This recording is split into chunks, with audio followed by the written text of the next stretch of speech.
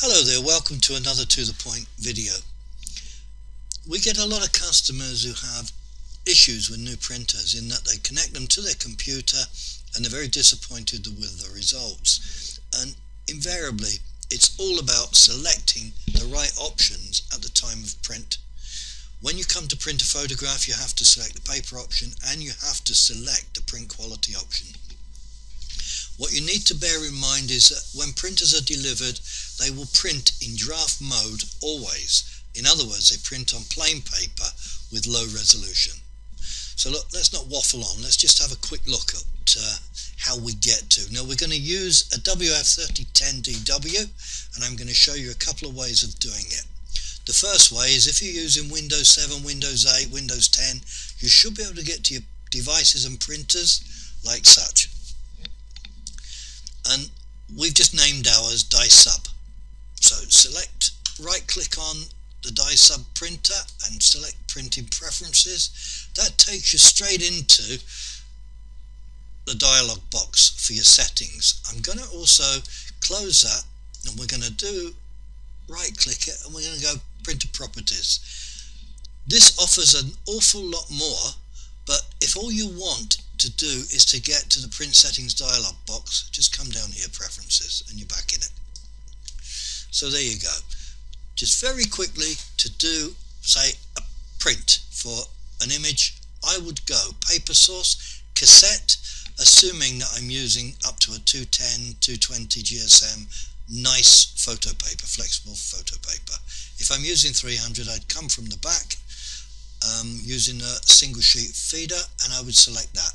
But we're going to leave it on cassette. If I wanted borderless, I would just select borderless and I would get this crazy message here. But we don't want borderless, so we're going to deselect it. Right, paper type. When the printer comes in the box, this is how it's going to come selected. Now all you need to do, if you want to do an image on gloss paper, all you need to do is to select ultra glossy, premium glossy or semi-gloss or just Epsom glossy, whatever it is you've got. But we're wanting to print on an Epsom or a standard photo matte paper, we're going to select that. We want it high quality, we're going to select that. By the way, those are the settings for dye sublimation printing. And pretty much that's it. That's all you need to do. If you want, you can go in and you can create some presets, you can make some adjustments here, but they're pretty much for playing around. One thing I would draw your attention to is to mirror image. If you're DieSub printing, you're going to need to mirror that image.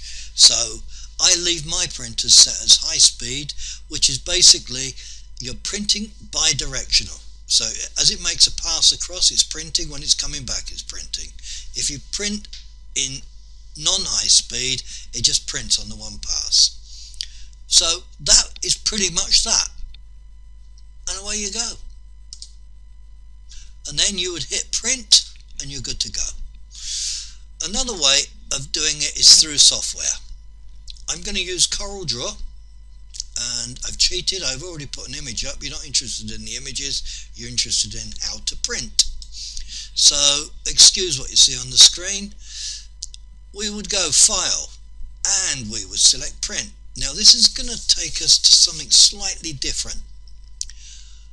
Let's select the right printer, DieSub, and away we go. Dye sublimation printing, you need to be careful what profiles you're using. Now using CorelDRAW and the inks and papers that we supply, you will get an excellent print result with the printer converting the colours. Now our printer is called DieSub. The alternate to that is CorelDRAW, which is the software. You want the printer to convert the colours. And the other way, you'll note that if you do it through CorelDRAW, you'll get this Epsom driver up. So they then creates corrections. But let's not confuse people, let's just set it there. And that's all you need to do on that particular tab. Let's run through it. Composite, I've never used it. Layout,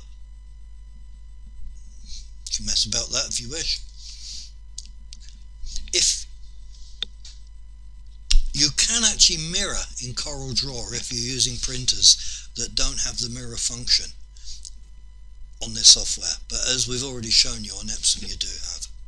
So coming back, we come into general, we make sure we've selected the right printer, and we make sure that it is the printer that's doing the colour conversions, and we're good to go. So we would hit print at that.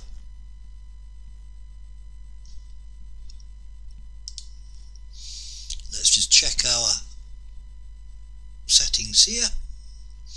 Epson matte, high quality, as we've already done, high speed, mirror image.